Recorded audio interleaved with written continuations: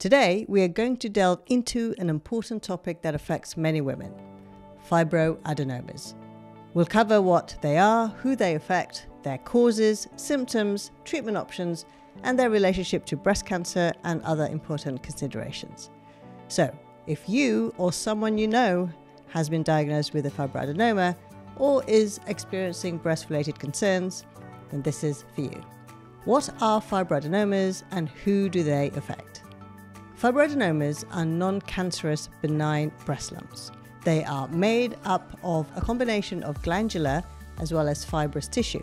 Now, fibroadenomas can develop in any part of the breast, and it can affect women of all ages, but they are most commonly found in women in their 20s and 30s. However, they can also occur in older women and even in teenage girls. What are the causes and symptoms of fibroadenomas? The exact cause of fibroadenomas is still unknown. However, we feel that hormonal factors, particularly estrogen, are believed to play a significant role in their development. In most cases, fibroadenomas do not cause any symptoms, and we can find fibroadenomas incidentally with scanning. However, some women may feel a palpable lump in the breast that feels firm, smooth, and rubbery, and they are commonly associated with features of a fibroadenoma. The presence of a lump must be checked by a healthcare professional though. Are fibroadenomas painful, and how are they treated? Fibroadenomas are usually painless, although some women may experience tenderness or discomfort if the lump is large or if it is pressing against nearby structures.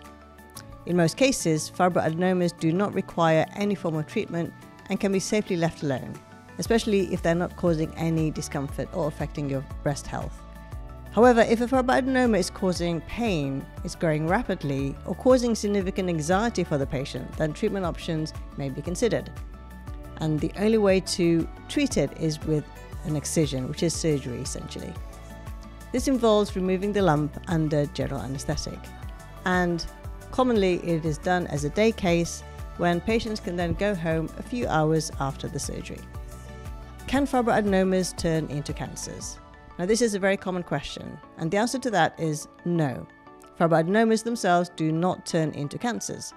They are benign, meaning they're non-cancerous growths, and are not associated with an increased risk of breast cancer.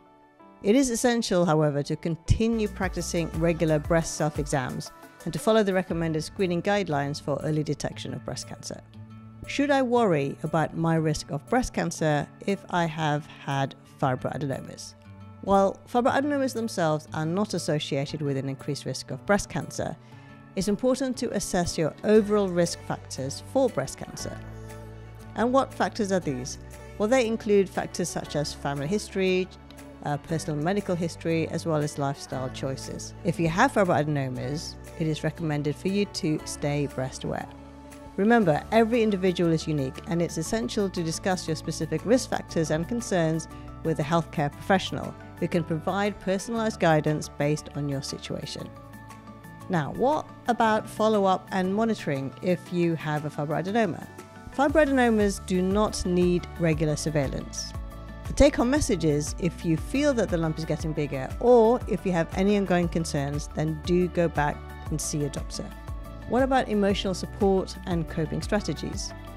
Receiving a diagnosis of a breast lump, even if it is a benign lump like a fibroadenoma, can cause emotional distress and anxiety, and it's important to recognize and address these emotions. So, seeking emotional support from loved ones, friends, or support groups can be helpful during this time. Remember, fibroadenomas are usually harmless, but it's completely normal to feel worried or concerned. Having an open and honest conversation with your healthcare provider about your fears, as well as your questions, can provide reassurance as well as clarity. I hope that's helpful, and I'll see you in the next one.